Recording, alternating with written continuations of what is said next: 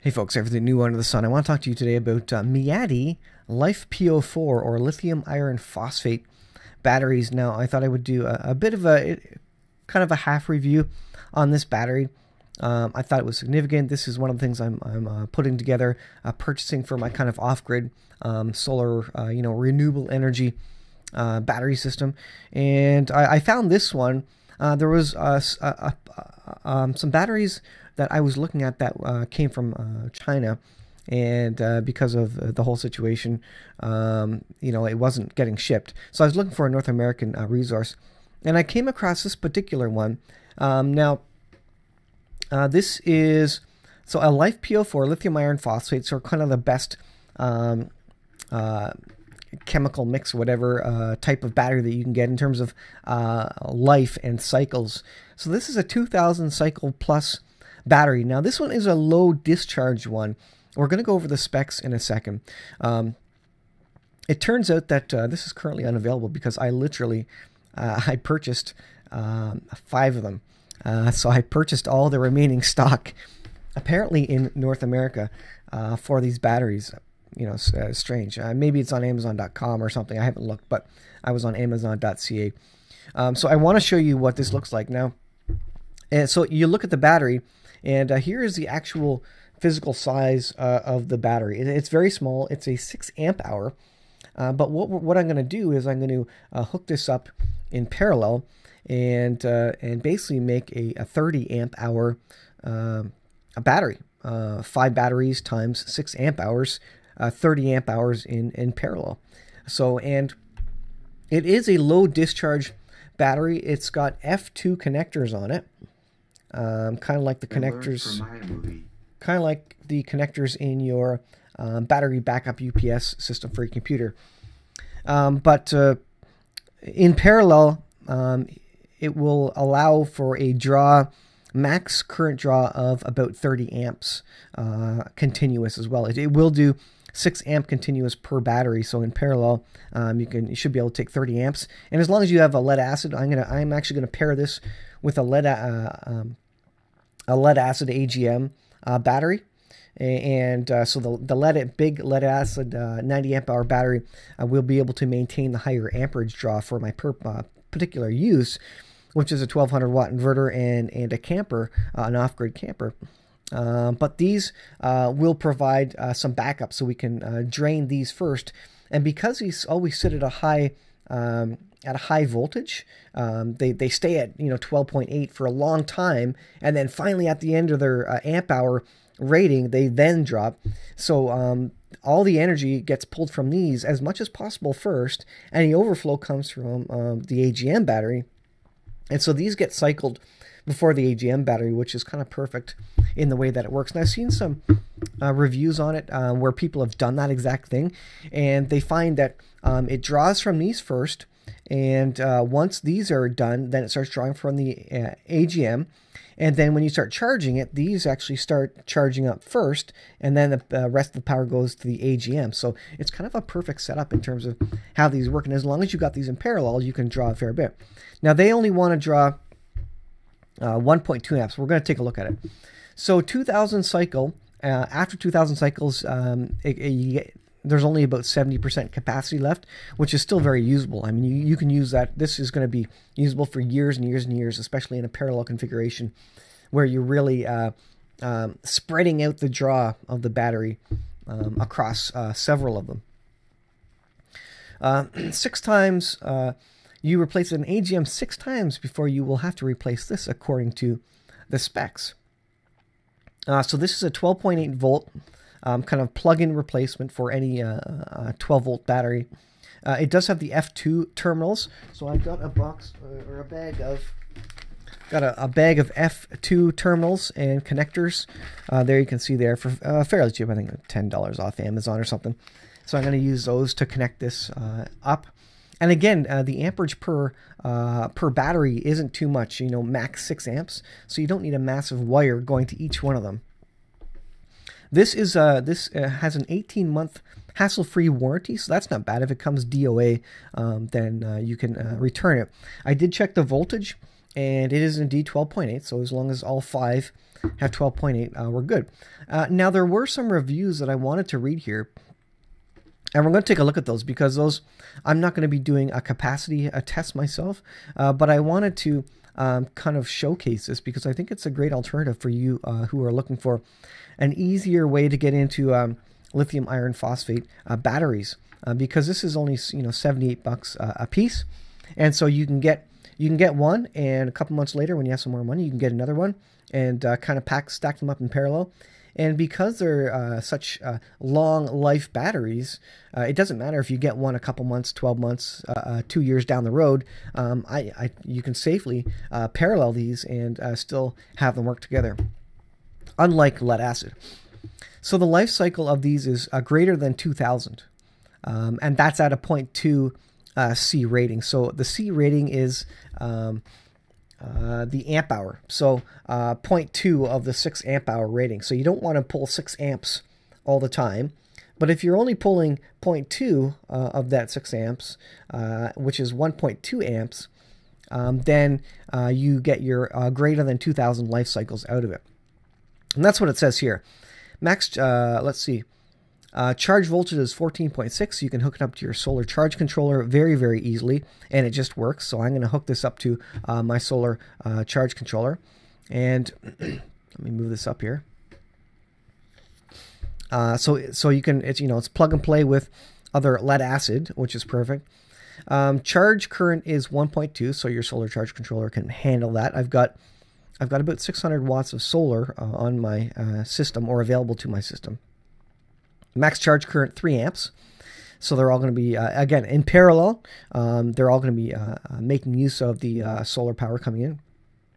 Discharge current they want is 1.2 to really maximize the life. But you can do a max continuous draw of 6 amps from these batteries. So using a big inverter for a couple of seconds, and if you've got 5 of these paralleled, then you've got 30 amps of usable, amperage out of these, and then paralleled with an AGM. Of course, the AGM is going to pick up the slack and provide the rest of the amperage quite easily. It will max pulse to 20 amps for less than 3 seconds.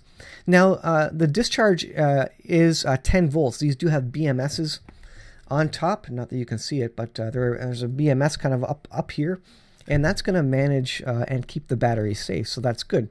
It's going to cut itself off at 10 volts, so you're not going to absolutely wreck these things, which is a nice feature of the newer technology of these batteries.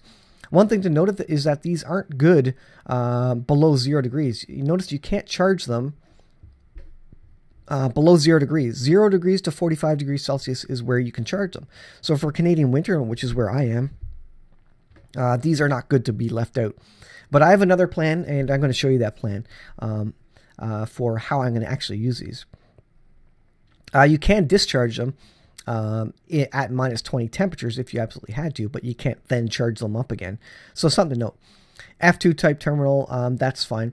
There were some reviews here, and some good reviews. This particular one, so this particular one I think you can use as part of the review of this video, and I'll thank Tech Guy for this. But he did a discharge test. It's rated at 6 amps, he says. My first discharge cycle, he did at 1.2 amps for 5 hours, and he measured 5,993 milliamp hours. So that's very, very close to, obviously, the 6 amp hour rating of the battery. So this particular guy's test, confirmed that these are good. As long as you don't have a DOA battery, then these are, the full 6 amp hour batteries. And the ratings are pretty good, except where people misused them or got a DOA battery, and apparently the company was good to replace them. So what I want to show you now is my use case for this and how I'm actually going to make use of this. So let me go ahead and I will expand this window and just show you a bit of how I'm going to use it. So I've got this, and let me turn a light on here.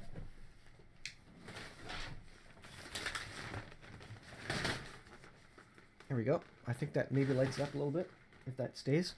So I've got this Makita Makita toolbox, and I've converted it to be a power station, a power box, just like the DeWalt power box. And I actually built this to be able to run off 18-volt Makita batteries. So I've got Makita batteries, and I can plug... originally I was going to set this up to run off 3. I haven't wired it up yet, but it's currently configured to run off 2 Makita batteries. And I'll show you the inside. Not that you can see it, but it's kind of... I've got a regulator on the right above the microphone there, and that converts the 18 volts down to, I think I have it tuned to 13 usable. So I purchased these USB connectors. I kind of hacked the back out of them. I know you can't see this. You can get these on eBay, and they just slide over the top. Kind of hard for me to do this in this confined space, but it slides over the top, and put it in like this, and all of a sudden this comes on. Not that you can see it. You can see it powers it up, and you can see that I have 13.3 volts. I think you can see that. 13.3 volts at the outlet. So I have got my 12 volt socket. I have got a couple of USBs. I also have a 12 volt socket flashlight in here, which I can then plug in for emergency purposes. So this is my kind of battery backup system. I also have at the bottom a couple of big lugs so that I can plug these into another system. Kind of can't see that, but I can plug it into another system, i.e. parallel it with my AGMs. So what I intend to do is I intend to also wire it up for use with these. So I'm going to stick a whole bunch of these, 5 of them, into my box. And once 5 of them are in here, then I will have 30 amp hours of my battery backup box. And I will also then be able to plug it in via these big lugs.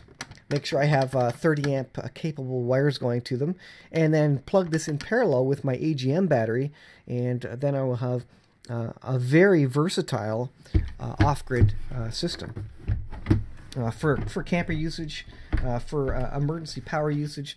So technically I could very well have Makita batteries in here. These are 4 amp hour batteries each, and my set of Miady batteries, 30 amp hours in total, 5 batteries, and I'll stick them in here, secure them, and effectively I'll have 38 amp hours of 12 volt power here that I can tune up or down. I can tune the regulator here, the what's it called? It drops the voltage from 18 down to 13. I can further dial that down to match the voltage of the Miady, which is 12.8, and that way they match and they're not fighting each other. I haven't tried that yet. Something to try.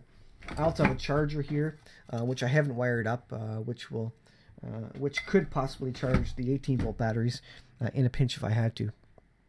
So that is how I intend to use these Miady batteries, and I'm going to use them in parallel and put them in my off-grid system, and I think it's going to work very well for 30 amp hours of lithium iron phosphate batteries, which is the big deal these days because of the number of cycles that you get out of those batteries. They're going to last possibly literally for the rest of my life, as long as I need them, unless I were to really cycle them hard, and I don't expect to. For emergency purposes only, I've got a full 30 amp hours that I can make a use of in these batteries at a fairly cheap and easy entry level to get into them. Buy one battery at a time, build them up over time, and work them into your parallel battery system.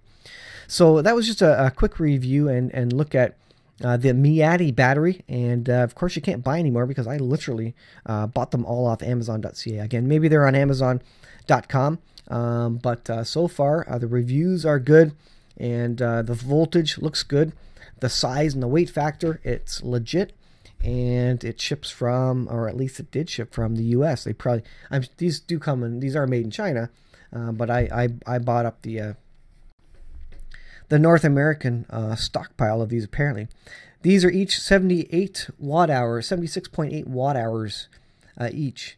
So if you want to know the watt hour energy potential of these. So anyways, guys, I wanted to show you that. I do a bit of a review because I hadn't seen a review done on these, and just give you an idea of how I'm actually going to use these. So thanks for watching, and we'll see you guys in the next video.